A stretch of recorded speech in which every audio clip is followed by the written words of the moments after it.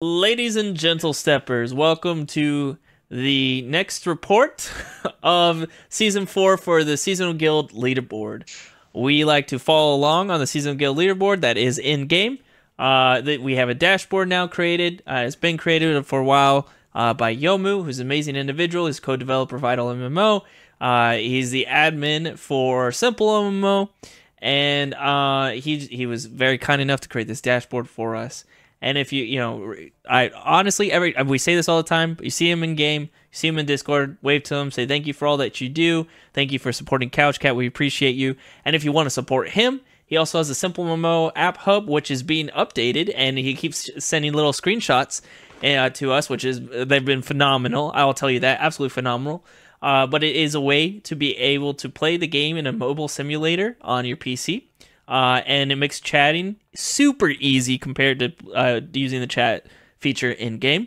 And there's Patreon tiers, so if you really like it, go ahead and check out his Patreon tiers and support him that way.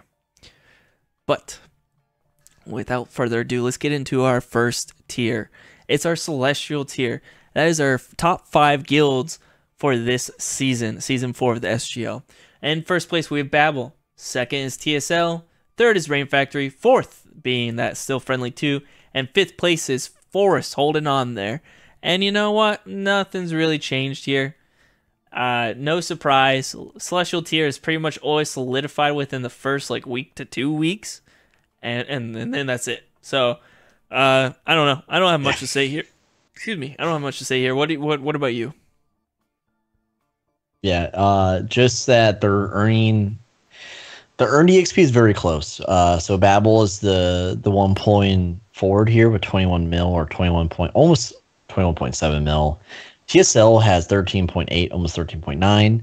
Rain Factory is right behind them with 13.8. So TSL and Rain Factory are the closest contenders. But then you have Still Friendly 2, who, Bobs was mentioning, they're juiced up right now. They are on the juice. And they are at 12.3 mil earned. So they're right behind 2 and 3 here. It's the Forest with 6.7 mil earned. So they're, nearly half as number 4 spot. So the Forest right now could be threatened by the next contender for Celestial. So interesting stuff here in that regard. Otherwise, same shit. Yep, exactly. So if you remember now, 45.3 mil is what it takes to beat currently the 5th place position to move into the Celestial tier. Let's see if anyone's anywhere close. Absolutely not. Absolutely not. Legendary tier now is the 6th through 10th place positions. We have some movement here. So 6th place, we have the Friendly Guild, part of the Friendly family. Then we have Prostor moving in 7th place, or they've been in 7th place, close to 6th. 8th place was Wolfblood moving up 1. 9th is Murder the Universe moving up 1. And 10th place is Genesis moving down 2. And we all know Genesis, just like Step in the Shadows, is going to be that dead log on the ground that everyone's going to keep passing as time goes on. Yeah. So. Yeah. Friendly Conglomerate. They hate that. They wanted. Didn't Sunny say, you have to call us the Friendly Family? They prefer Friendly Family. It's you're a family of murderers, dude. Whatever. But hey, they're family, and that's what's most important, okay? You PvP everyone. Yeah, but they don't PvP their family. Friendly Family Inc. There you go. Friendly Family LLC. Yo, Bath is here. Welcome to the stream, Bath. It sounds like I said Bath. Yeah, so great for Wolfblood moving up. Great for Murder the Universe, who's again, silent but deadly over there. Prosor still looking strong, and Friendly, of course, looking strong with their whole restructuring. But yeah, Genesis is going to be there for freaking ever. I think almost 20 mil EXP earned or total earned. That's a big hump for people below Legendary. I still think it is. From last week it was. But in this tier, Friendly is earning 8 mil, Prostor is earning 6.6, Wolfblood earned 3.3, Murder earned 3.1, right behind Wolfblood and Genesis with the 0. So there is competition here. If I was a bet man, I would say that Genesis is going to be on the top 25 for the entire season. They'll probably be like 20 through 25, Yeah. somewhere around there. I don't foresee it. Coven will. So we'll see this real quick, but Coven will definitely overtake them. But now it's just up to Golden Arrows to earn enough to see if they can push the Genesis down a little bit farther. Yeah, so Genesis 19.3 mil is a number to beat. Moving to Epic. Yep, you're absolutely right. That's our 11th through 15th place positions. Coven in the 11th place position. Golden Arrows in that 12th. Blackwater, old school, one of the OG guilds, in the 13th place position, moving up 3 spots, which means the Titans have fallen down 1 position in 14th place. However, Dead Poet Society, that next up-and-coming PvE guild that's overtaken the PvE sphere, with Genesis dropping down, moved up 5 positions in the 15th place, which is pretty amazing. Yeah, insane. Yeah, insane gains for a guild like that. So, but Coven, dude, Coven is a strong as hell guild. Just being in it and seeing the internal workings, number 10 is on the horizon. Golden Arrows, as we talked about, they earn enough EXP to keep like the smaller guilds who are building momentum like below them, but I don't know if that will hold throughout the majority of the season. Maybe near the end of spring, but summer, I don't think so. But the Coven earned 4.2 mil. Golden Arrows earned 3.7. Blackwater, which is Sin's guild, earned 3.3. I feel like he brings Blackwater back every once in a while, so I wonder how long it's going to last. The Titans only earned 1.6, and Dead Poets, I mean, they did move 5 positions. They earned 4.4 mil in this push, so good for them. And my baby is going insane. I keep moving my earphones over. I'm like, is that mine or is that his? Do I need to mute myself? I'll mute myself until I need to talk, but yeah. All right, yeah. Okay. Alrighty. Moving on to the next tier here, we have the Elite tier. Elite tiers are 16 through 20 place positions. Hold on, let's go back real fast and see the number that has to be beat. 11.8 mil is the number to beat. Remember that. But 16th place position is Step and Chill, moving down 2 positions, getting kicked out of that tier. We have Indonesia moving up 1, which is pretty amazing. Another PvE guild that's been contending pretty well. 18th place, Necromancer's Den, dropping down that 1 position. 19th place, Zenith Kitties, back for more. Good job to them. And Mark and Mod, of course, dropping down 5 positions. Another dead log in the road for everyone to hop over, which is very unfortunate, but is the truth. They've fallen down hard, obviously. Zealous and the Kitties has moved up a tier. Absolutely. Thank you, Nellary, which is awesome. And if you look at it, look at 19 through 16 because 20 doesn't count anymore. But there's only less than 500k experience difference between 19 through and 16. Like there's a huge difference. There's a very small range currently between these guilds, and who knows what's going to happen in next week because it's really close. So over to you, Paisen, if you'd like.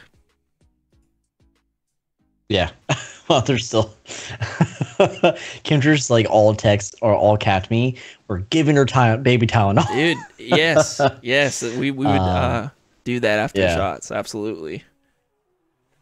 Yeah, definitely. So interesting stuff with Step and Chill dropping 2 tiers. So Chord's here in chat. Rest in peace. Pour one out for Chord. Indonesia still chugging along, still moving up.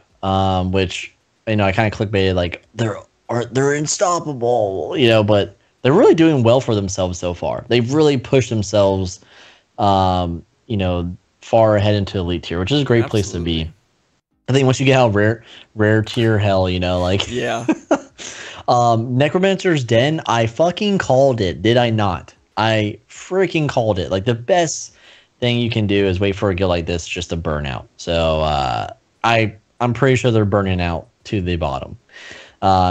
ZZK, good for them. I mean, it's the second generation of ZZK. Hopefully, there's no. I'm going to have to delete the guild again.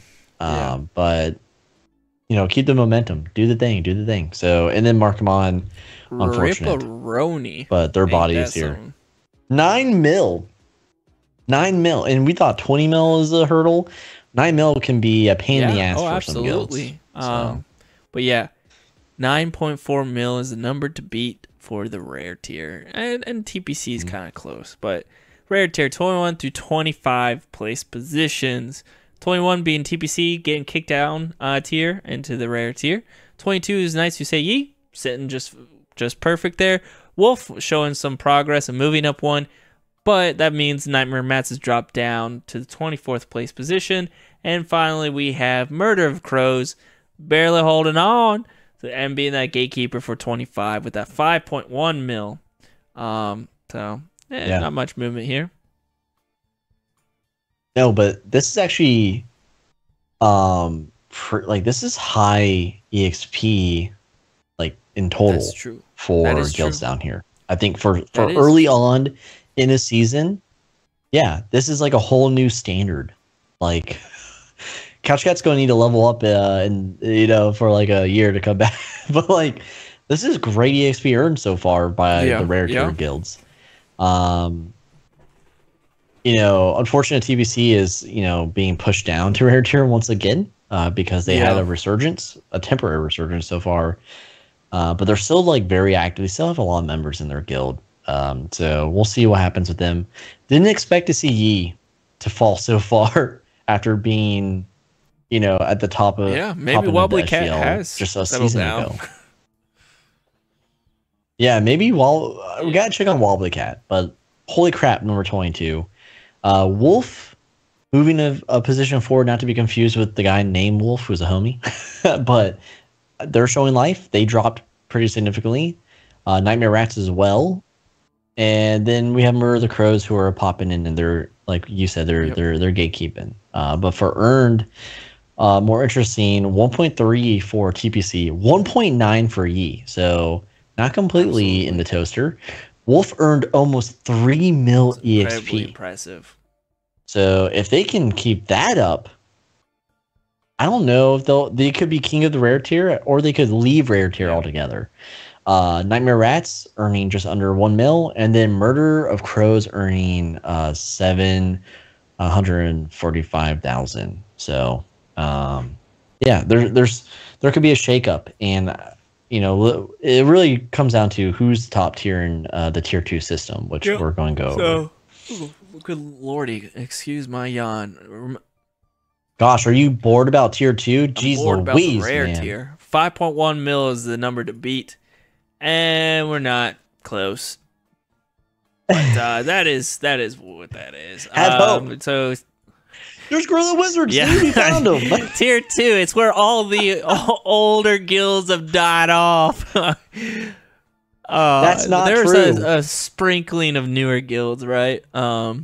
So yeah, we see movement from Asgard moving up 3, could go to them, but that means that Old Salts and House of Bamboozle are dropping.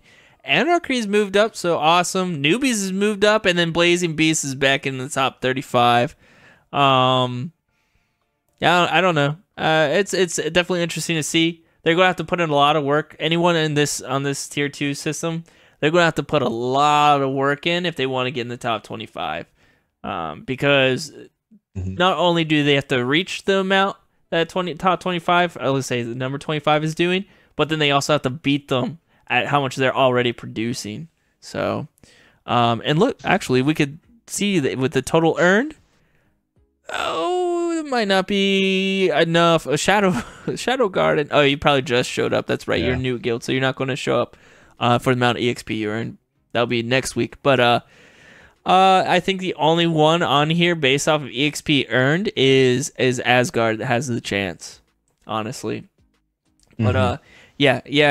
Hayden, it's 0 because you're a brand new guild this week, which means you have nothing to compare to. But don't worry. Next week, if you continue to grind, you will show up with how much you've actually earned.